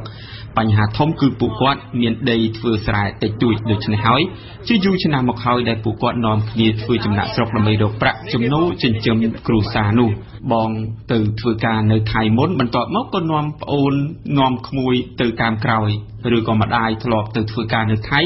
ក្រោយមកកូនចៅបន្តទម្លាប់នោះទៀតតែប្រជាជនមិនចំណូលចំណងមិនចង់នៅស្រុកខ្មែរហ្នឹងដែលវាទៅរស់ស៊ីថៃវាបានលុយដូចនៅខ្មែរបើនៅខ្មែរប្រពន្ធទៅធ្វើសំណង់អត់ប្រពន្ធទៅដេកប្តីនៅផ្ទះដល់គ្នាមានមុខរបរលើធ្វើដូរបេះដូងឬមួយធ្វើសំណង់អីទៅបានគេមានមុខការងារបើទៅថៃមកធ្វើទាំងអស់គ្នានៅក្នុងចំណោមចាស់ៗដែលកំពុងជជែកគ្នានេះក៏មានអ្នកធ្លាប់ទៅធ្វើការនៅប្រទេសថៃនោះដែរកាលពីនៅពីងកម្លាំងតែពេលនេះពួកគាត់ខ្លាយជាមនុស្សចាស់ជាជីដូនជាម្ដាយរបស់គេទៅហើយគាត់នៅផ្ទះមើលចៅទុកឲ្យកូនទៅធ្វើការនៅថៃវិញម្ដងហ្នឹងមានតម្រួតមានអីចាប់ដាក់គុកអីចឹងទៅធ្វើបាបធ្វើអីខ្លះចឹងទៅគេឲ្យយើងខ្លះណាជិះឡាននេះសួរខាងនេះបាត់ច្បាស់គេអ្នកទៅបងអ្នកទៅដែរបាទខាងទៅហ្នឹងអត់ច្រើនច្បាប់ខ្ញុំទៅគេហៅអីស្អាំហូហ៊ានស្អាំហើយបងទៅធ្វើអីកាលនោះខ្ញុំគ្រួសារខ្ញុំធ្វើចំណងតែខ្ញុំអត់ទេបោសសម្អាតតាមខ្នល់តាមផ្ទះគេចឹងគឺខ្ញុំទៅជាងមួយឆ្នាំមកណាចាស់ហើយកាលមុនចេះទៅណាលោកបាក់ចិត្តពេកនៅមិនឆ្ងាយពីកន្លែងដែលមនុស្សចាស់ជជែកគ្នានេះគឺជាផ្ទះថ្មមួយខ្នងដែលទើបសាងសង់ស្ត្រីដែលមានវ័យ60ឆ្នាំគាត់កំពុងបោសជូតផ្ទះថ្មីនោះខណៈជាងសំណង់នៅធ្វើការងារមួយចំនួនទៀតមុននឹងបញ្ចប់ការសាងសង់ផ្ទះនេះជាស្ថាពរអ្នកស្រីម៉ែនញៀនជាម្ចាស់ផ្ទះថ្មីនោះបងទៅធ្វើផ្ទះថ្មីផ្ទះថ្មីបានកូនទៅទីនៅថៃកូនទៅធ្វើខ្លះលក់បាយចឹងខ្លះលក់តាមលក់ខោអាវចឹងហើយកូនប្រហែលអ្នកទៅខ្ញុំកូន6ហើយកូនប្រហែលអ្នកទៅថៃ5កូនបង្កើតរបស់គាត់5នាក់ប៉ុន្តែបើសរុបទាំងកូនប្រសានិងកូនបង្កើតរបស់គាត់ផងនោះគឺផ្ទះរបស់គាត់មានមនុស្ស10នាក់បានធ្វើចំណាក់ស្រុកឯណោះអ្នកស្រីប៉ែនញៀនបាននិយាយពីមូលហេតុដែលកូនចៅរបស់គាត់នាំគ្នាធ្វើចំណាក់ស្រុកទៅធ្វើការនៅប្រទេសថៃនោះគឺដោយសារតែគ្រួសារគាត់ជាអ្នកក្រីក្រ គ្មានដីស្រែគ្រប់គ្រាន់ក្នុងការដាំដុះនៅពេលដែលសមាជិកគ្រួសារកាន់តែច្រើនឡើងនោះពីដំបូងកូនស្រីបងរបស់គាត់បានចេញទៅធ្វើការឲ្យជនជាតិថៃបន្ទាប់មកកូនស្រីបងនោះក៏នាំប្អូនរបស់គេទៅធ្វើការបន្តបន្ទាប់ហើយកូន10នាក់ខ្ញុំជានេះអត់ចង់ឲ្យទៅប៉ុន្តែវាអត់ត្រូវទៅរកការងារនឹងឲ្យបានធ្វើផ្ទះធ្វើក្បែងអីទិញដីទិញអីស្រែអីចឹងបានកណ្ដោបានផ្ទះនេះបានដីអីទេចាដីនឹងដីបានក្នុងម្នាក់ចឹងបានប្រហែលជាមើលវាខ្លះកន្លះហិកតាចឹងខ្លះម៉ែ20អានេះ30តុង40តុងចឹងតាមគេលក់ចឹងទុកនេះទៅអស់គ្នាទៅចង់អស់ហើយ100ដល់ចុះទៅនេះទៅខ្លាំងតែបងប្អូននៅខាងខ្ញុំដែរតែពួកខ្ញុំដូនមួយនៅនេះបែកហោចោកាលឡើងវាមានតន់មានរោងចក្រអងអីណាបើមានរោងចក្រចេះនៅប៉ុណ្ណោមតន់ដូចយើងទៅនោះវាលឿនបានមួយខែ 10000 បាតស្មើនឹង1លាន200000យើងខ្មែរយើងចា200ជាងណាចាគ្រប់គ្នាបាន200ជាងចាខ្លះលើសចឹងអត់ទេគេថាតាមហាងគេចឹងតាមហាងមួយចឹងគេជួលកូនដៃយើងលក់ខ្លះលក់កណាត់ចឹងហើយក៏អាសាមកលេងស្រុកទេវាអត់ទេខ្លះដេកពូកចឹងមកការចូលឆ្នាំមកនឹងអស់គ្នាហើយដល់បានលុយគេតម្លាក់មកមកឲ្យទៅផ្ទះអោយហើយទៅផ្ទះអស់ប៉ុន្មានហើយផ្ទះហ្នឹងអស់10000ជាង17000ចេះតែលុយកូនទៅទាំងអស់ចាលោកអុកកៅមេឃុំនរាយបាននិយាយថាឃុំនេះមានមនុស្សជិត300នាក់បានធ្វើចំណាក់ស្រុកទៅធ្វើការនៅប្រទេសថៃក្នុងចំណោមមនុស្សដែលមានអាយុ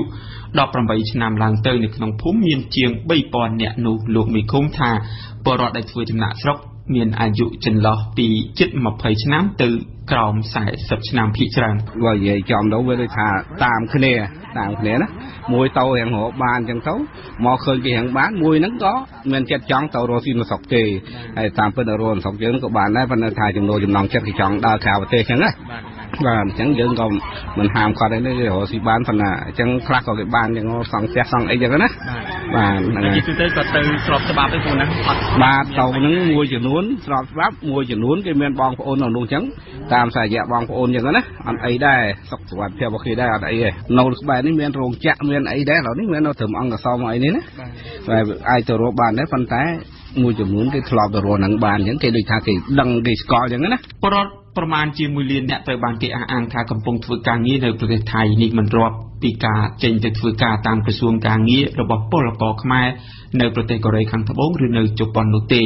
សម្រាប់ធ្វើការនៅថៃភាគច្រើនលើសលប់ក្នុងចំណោមពលករខ្មែរជាកម្មករគ្មានជំនាញពលករខ្មែរធ្វើការនៅថៃធ្វើការនៅតាមចំការកសិកម្មការដ្ឋានសំណង់និងចុះទូកនេសាទដែលសិតសឹងជាប្រភេទការងារដែលមានហានិភ័យខ្ពស់រឿងគួរឲ្យរន្ធត់បានកើតឡើងជាញឹកញាប់លើពលករខ្មែរដែលធ្វើការនៅប្រទេសថៃដូចជាករណីធ្លាក់ពីលើអគារការដ្ឋានសំណង់ឬមានករណីមួយគឺពលករខ្មែរបានហែលទឹកឆ្លងសមុទ្រតិចពីការធ្វើបាបជាដើមនោះនេះអត់ចង់ឲ្យទៅប៉ុន្តែវាអត់អ្នកឃុំនរាយស្រុកឈូកខេត្តកំពតដែលភាគច្រើនកូនចៅចេញទៅធ្វើការនៅប្រទេសថៃបានសំប្រកបដោយសារតែពួកគេធ្វើចំណាក់ស្រុកតាមស្របច្បាប់យ៉ាងណាក្តីតែមែនទែនទៅបើមានប្រាក់ចំណូលអាចរស់បានប្រហាក់ប្រហែលនឹងការធ្វើការនៅប្រទេសថៃនោះពួកគាត់អះអាងថាមិនចង់ឲ្យកូនចៅធ្វើចំណាក់ស្រុកនោះឡើយចង់បានឲ្យមានការងារក្នុងស្រុកនឹងខ្ពស់ទៅវាលេងតាណាឃុំនរាយជាឃុំមួយរបស់ស្រុកឈូកខេត្តកំពតស្ថិតនៅលើផ្លូវជាតិលេខ3ពលរដ្ឋរស់នៅក្នុងឃុំនរាយនិយាយថាជាទូទៅបើមិនមែនជារដូវចូលឆ្នាំថ្មីឬភ្ជុំបិណ្ឌនោះទេឃុំនេះមានសភាពស្ងាត់ដោយសារតែអ្នកនៅចាំផ្ទះជាមនុស្សចាស់មនុស្សពេញកម្លាំងបើមិនទៅធ្វើការនៅថៃក៏មកធ្វើការនៅភ្នំពេញនោះដែរអត់ចង់ឲ្យទៅកាលណាចង់ឲ្យទៅស្ងាត់ចង់កើតក្រុមហ៊ុនមកសំថ្ងៃទៅអស់ចឹងស្ងាត់ផងមានតែអីមានតែខែមនសនដល់ដែលវាមកតែខុសពីខែភ្ជុំហើយនឹងចូលឆ្នាំគឺស្ងាត់សំបីទីផ្សារនៅណាក៏ស្ងាត់ដែរបន្ថែមពីការស្ដាប់វិទ្យុលោកអ្នកនាងអាចចូលទៅអានឬស្ដាប់ការផ្សាយឡើងវិញកម្មវិធីទាំងស្រុងរបស់វិទ្យុបារាំង RFI នៅក្នុងគេហទំព័រ www.khmer.rfi.fr ឬជាភាសាបារាំង www.khmer.rfi.fr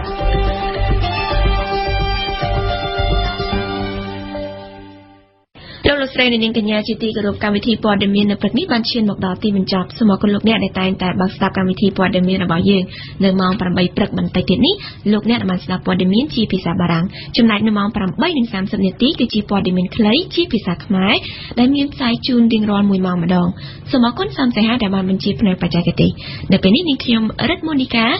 ព្រមទាំងសហការីវិទ្យុបារាំងសូមអរគុណនិងសូមជម្រាបលា